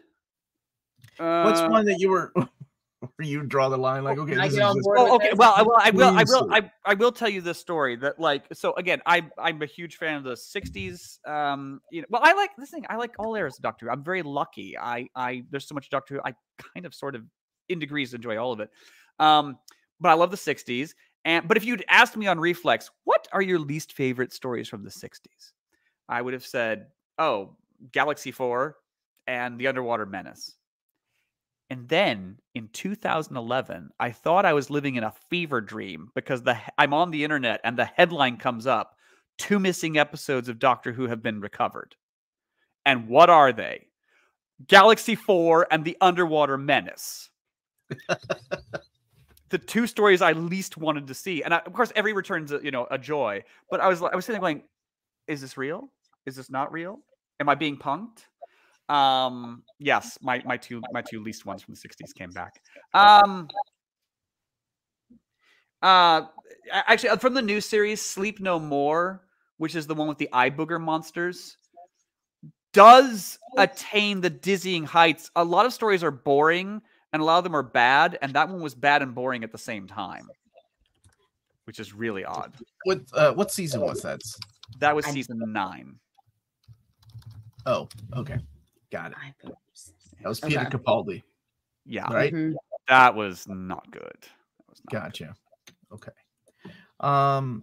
This also bothered me, but I was like, yeah, whatever. My biggest problem with 14 is we never got Tennant wearing Jodie's clothes. For some reason, he regenerated clothes, but then that went back to normal with the clothes shared on the generation. The Doctor regenerating clothes has happened before with Hartnell to Troughton. Troughton does wake up for whatever reason, in the Troughton Doctor's clothes. Russell gave an interview saying that they didn't put Tennant in Jodie's clothes because he says, I'm a great respecter of drag shows and cross-dressing. He says that is a great tradition. But he says if we'd had David Tennant in Jodie's clothes, it would have just been the endless subject of mockery and derision from bad actors on the internet. That's why they just like, well, we'll just put David in David's clothes. Yeah. That introduced me to the guy from Inside Number 9. So the Eye Man led me to something great. Great. If you all haven't seen Inside Number 9, that is one of the most brilliant shows ever. Have you seen Inside Number 9, Lars? I've not had time. I've wanted to. Oh my God. Every episode is brilliant. So every episode is all written and acted by these 2 guys. Okay. I think they're on series 4 or 5. Well, yeah. And they all revolve around the number 9. Some of the most brilliant television I've ever seen has come out of that show. Is it Pemberton and Shearsmith from League of Gentlemen? I think. Yeah, I think. Yes, it is. Oh, there we go. If you like Inside Number 9, it is League of Gentlemen. Oh, no, the League of Gentlemen is really great. Okay, it's depraved and awful in parts, but it's great. That one I've seen. Dude, every episode of that series is brilliant. Like, I remember showing it to a few friends of mine when we all got together at a cabin a few years back, and all of them were like, that is probably the most smartest written TV I've ever seen. Like, they are freaking brilliantly done. Yeah, it's great, man. Okay. Yeah, if you haven't had a chance, like, make some time to watch some episodes, because they're not like, it's each is a standalone episode, right? And and the actors just play different characters. They're so good at it. Yeah, I think it's on BritBox. I just haven't had time to watch it. It is. Yeah. And there's a League sequel in yes, that is right. Oh, strange. And it's got Clara in it, right? Yep, with Clara the actress. I remember that one. Okay. Yeah. Exactly. Inside Number 9 is what the League of Gentlemen did if Black Mirror is horror comedy rather than sci-fi. Yeah. Okay. I agree. Okay. Okay. It's really good if you can find it. I mean, there's just too much good television of late. I mean, we're gonna see the new Miyazaki film this weekend, but Krista and I had to stop to marathon Bodies over the weekend, and we've been watching A Murder at the End of the World. So there's just too much good television at the moment. What was the last one? A Murder at the End of the World, which is on Hulu. Which is basically, it's been touted as The Girl with the Dragon Tattoo meets Agatha Christie, which is pretty accurate. That is actually correct. Oh, yeah. Okay. Okay. Who's in it? Have to check that one out. Honestly, no one that I think you would recognize except for Clive Owen. I do recognize that guy. Yeah. I love that guy. I'm slightly ashamed to say I didn't immediately recognize anyone else in there, but yeah. James wasn't able to get into A Murder at the End of the World. Well, sir, that's only because you're broken inside. And well, poor James. Oh, no, I'm kidding. I'm joking. Oh man, Fallout House. I heard that was good too. I heard that was really good too. Yeah. It's one of my favorite shows this year. It's great. Yeah, Mike Flanagan, everything. I mean, except for The Murder. Is it The Midnight Club? I did not. Well, he didn't really do a lot with that though. He was more of just a producer in it. Yeah. But Midnight Club wasn't. I think I have the same issue with Lock and Key, the TV show. I just don't know who the target audience is. It's like too mature for teens, but it's too teeny for mature audiences. So I don't know like what exactly they're trying to pitch here. But Lock and Key, I think, went on to 3 seasons. 3 seasons, yeah. Yeah, but Midnight Club did get canceled. Yeah. Yeah. Wow, was it only Diana. supposed to be? Yeah. Oh, Emma Corrin. Okay. She's in that. I do recognize her. She was Princess Diana in The Crown in last season. This season is DeBecky. Oh, I don't remember her first name. Looking forward to the Christmas episode. So the ratings are 8 out of 10 for Star Beast, Wild Blue Yonder 9, and The Giggle 9. Good night, Annex. And my biggest recommendation of anything right now on BBC Sounds, John Finnemore's Souvenir program, Series 9. Trust me, I refer to it as Big Numbers, the sitcom. Huh. Interesting. Okay. Yeah. Yeah, I don't know what are we getting next week? What If? Is that coming out? What If comes out next week, yeah. Yeah. I'm sure you're very excited for that, Omar. I am not. I did not like season. He did not like the What If first season. Not like season 1 at all. I think I liked 1 episode out of the batch. I watched What If with some people who are not, dying in the wool Marvel fans, and they quite enjoyed it. So yeah. Well, I'm glad. Yeah, I get that it's. I mean, obviously people liked it. There's a second season. Yeah. Tomorrow's the final episode of The Crown, and Yu Yu Hakusho is for real coming out as a live. I thought it was just a joke. Okay, cool. I may watch that. I really like the anime. I didn't realize The Crown was doing it. Was it doing it episodes weekly? I thought it was just they were just dropping. It's not weekly, but they broke the last season in half. That's what they did. Okay, like the Stranger Things, and okay, gotcha. Okay, perfect.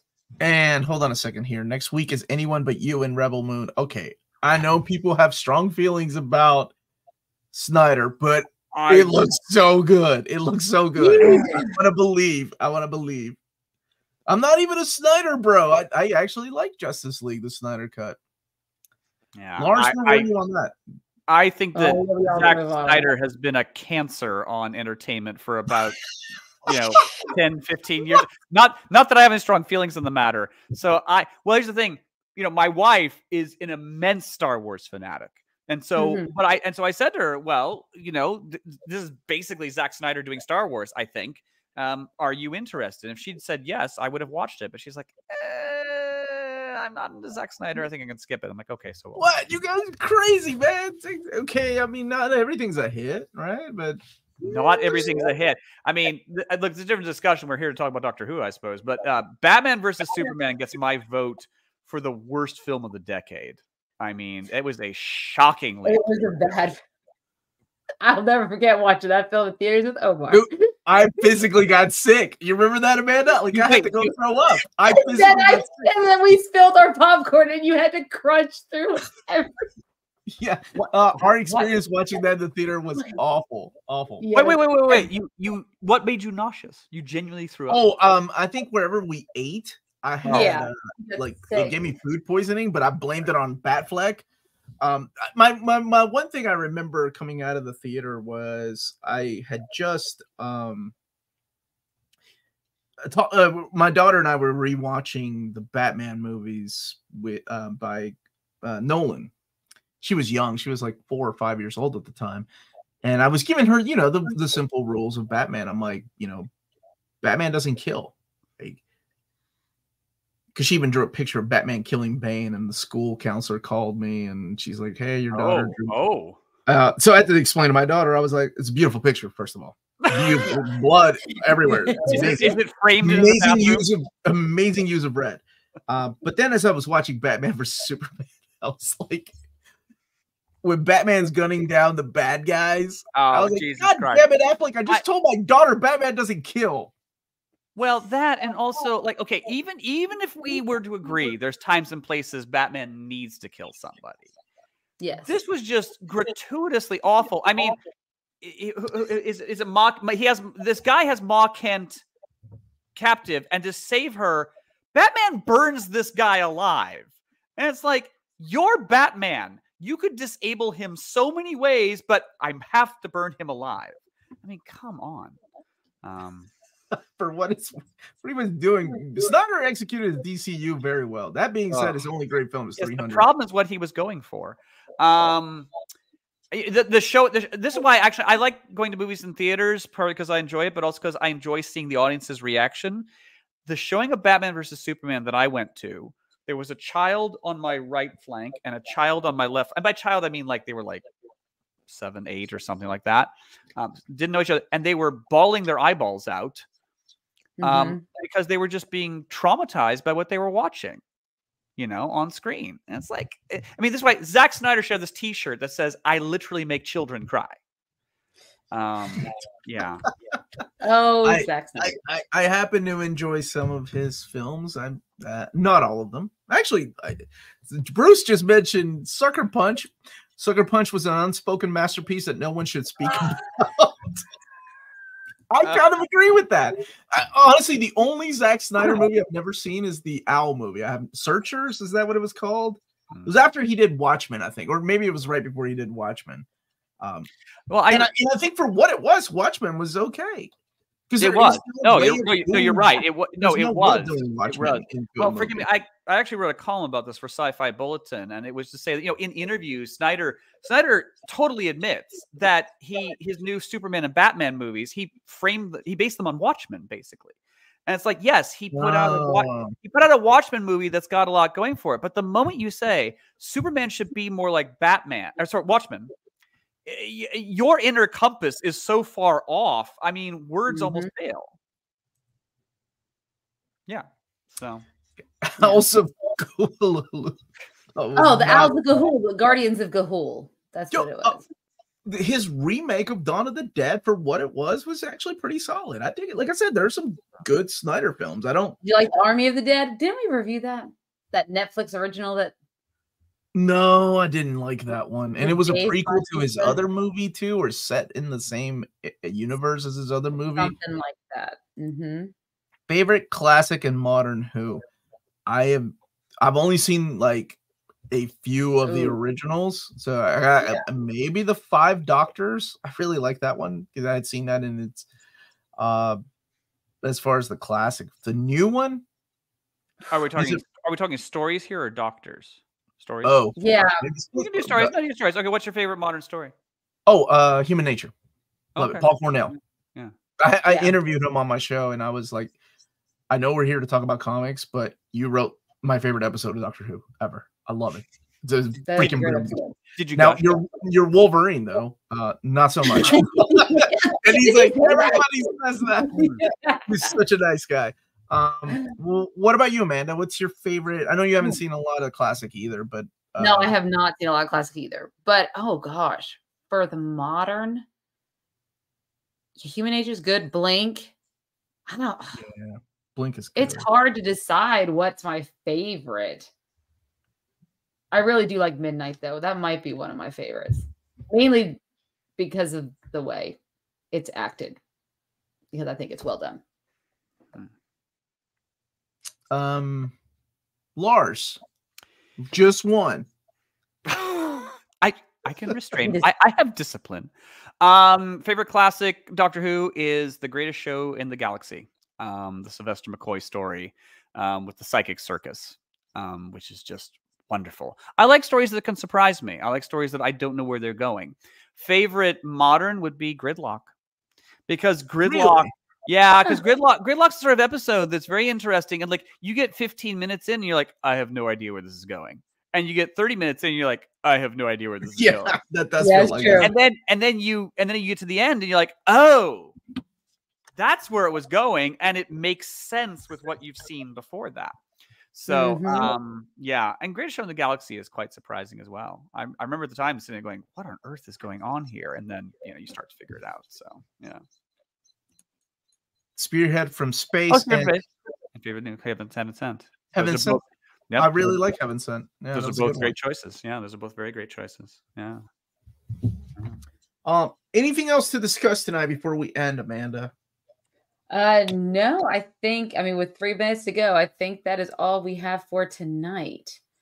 Okay. But yes, but we will be back next week, next Wednesday, same time, same place, to do a wasn't really that good of the Lord of the Rings trilogy, the extended cuts. Which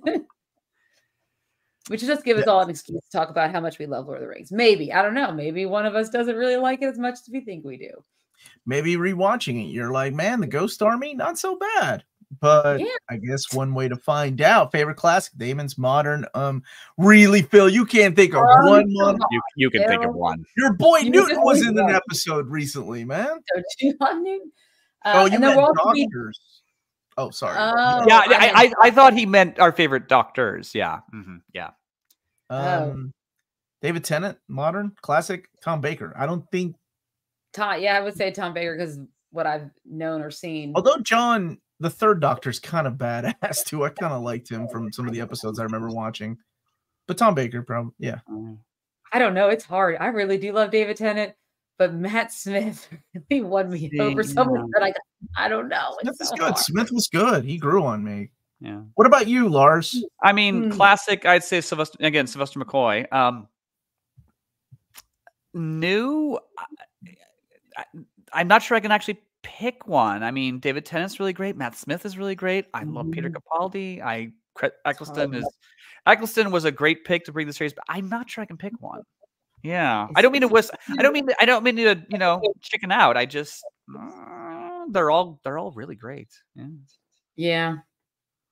Well, it's because Sylvester McCoy plays his Doctor so distinct from the other classic ones that's why I can settle in on him. But again, I love a lot of the classic ones. I like William Hartnell. I think Hartnell's really great. A lot of people love Patrick Troughton. So yeah. Time Crash. Oh my god! Because it's over quickly. Wow. Oh my god. Sylvester McCoy is such a good actor.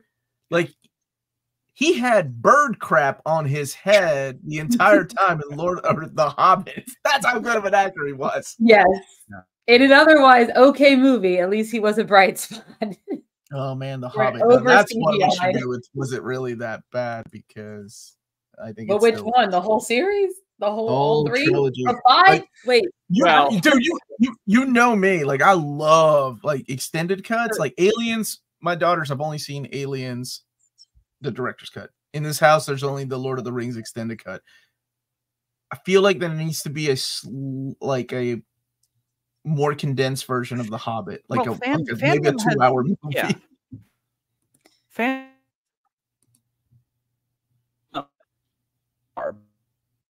There's them down The Hobbit.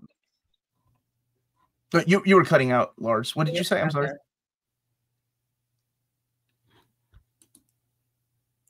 I think he was just so shocked about The Hobbit. Yeah, I know. Cutting out, Lars. The Hobbit will stun you into submission with this length. I was gonna say, man.